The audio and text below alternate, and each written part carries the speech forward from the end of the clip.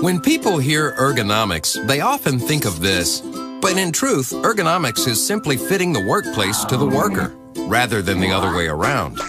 And that includes lots of workplaces: construction, manufacturing, transportation, healthcare. You get the idea. So today, we're going to cover some ergonomic basics that apply to virtually any workplace.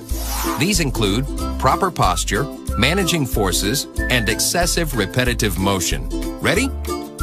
Let's start with posture. Sitting, standing, walking, it really doesn't matter.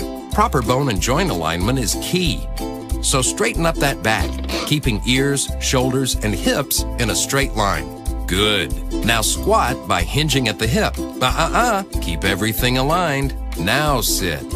Perfect.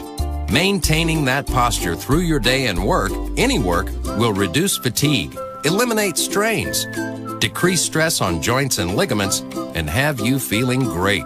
If posture is good, forces are evil. Why? Because they assault your posture constantly. There are lift and carry forces, grip forces, push and pull forces, and just plain old gravity. Hey, let's help you out with this. To avoid injury, don't lift, pull, or push too much. Let your posture guide you. And if need be, get help or use a hand truck or other tool. Also, move that body. If you stand up a lot for work, sit. If you've been sitting, stand up. Every change is an opportunity to realign and think about your posture. Our last Ergo 101 topic is repetitive motion. Doing the same task over and over and over and over and over and over. Well, you get the point.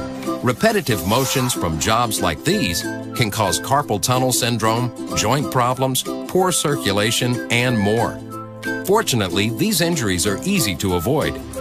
First, by arranging your work area to fit you and support good posture, and second, by stretching. Stretches like this, or this, or this, well, maybe not that. Every 30 to 60 minutes can make a world of difference and prevent injury.